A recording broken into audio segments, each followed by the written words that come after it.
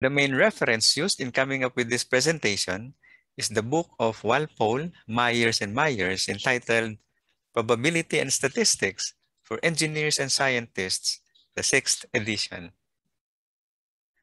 In this video, I'll explain the variance of the random variable x. The variance of the random variable x is the expectation of the squared deviation of the random variable from its mean. Our standard notation for the variance is sigma squared. Note that the positive square root of the variance is the standard deviation. You can calculate the variance of the random variable x using these two formulas, depending on whether x is discrete or continuous. If the random variable x is discrete, its variance can be calculated using this first formula. Sigma squared is equal to the summation over x of x minus mu quantity squared times f of x. On the other hand, if x is continuous, the variance of x can be calculated using this second formula. Sigma squared is equal to the integral from negative infinity to positive infinity of x minus mu quantity squared f of x dx. Let's have an example. Suppose that a box contains 5 balls. 2 are numbered 3, 1 is numbered 4, and 2 balls are numbered 5. The balls are mixed and one is selected at random. After a ball is selected, its number is recorded. Then it is replaced. If the experiment is repeated many times, find the mean, then later the variance of the numbers on the balls. To find the variance, we first need to calculate the mean. We know that the mean can also be computed using the principles of mathematical expectation. That is, expected value of x is the summation over x of x times f of x. Here, the probability of randomly selecting a ball numbered 3 is 2/5 because there are 2 balls numbered 3 out of the 5 balls in the box. Also, the probability of randomly selecting a ball numbered 4 is 1/5 because there is only one ball numbered 4 in the box. Lastly, the probability of randomly selecting a ball numbered 5 is 2/5 because there are 2 balls numbered 5 in the box. Now, calculating the mean using the formula of the mathematical expectation, expected value of x is, again, the summation over x of x times the corresponding probability value.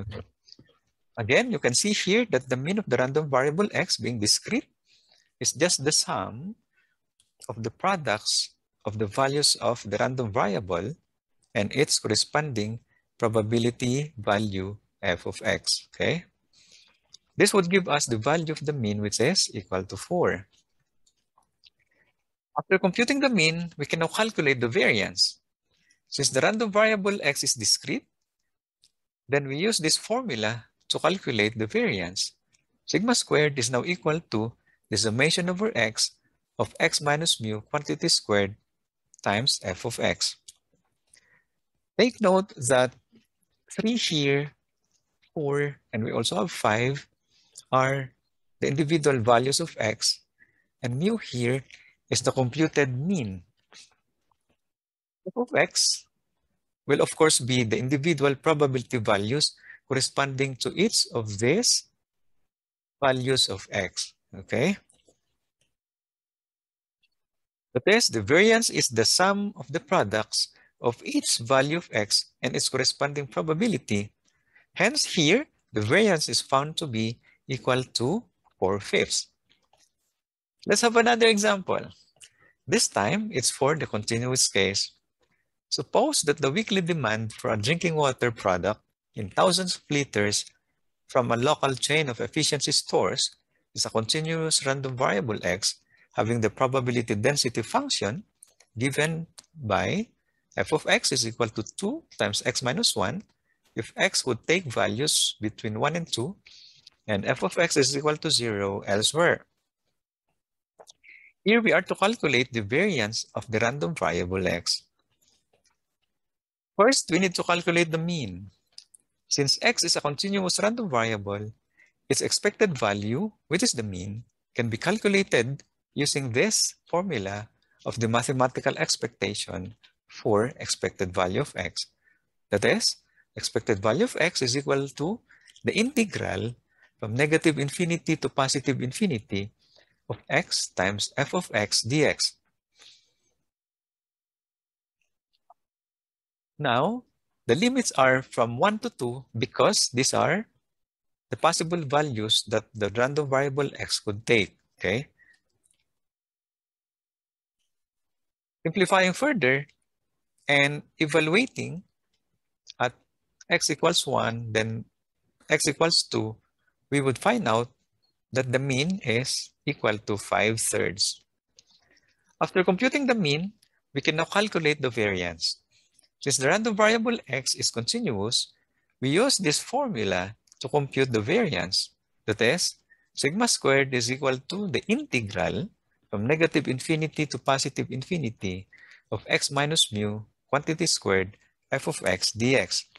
As you can see here, sigma squared is the integral from 1 to 2 of this quantity x minus 5/3 squared times 2 times x minus 1 end of the quantity dx. 5/3 here is the value of the mean we were able to calculate a while ago, while 2 times x minus 1 is that of the probability density function. Performing the integration, then evaluating at x equals 1 and at x equals 2, the variance of x is now found to be equal to 1/18. I hope you learned something from this video. In my next video, I'll be discussing the covariance. Thank you for watching.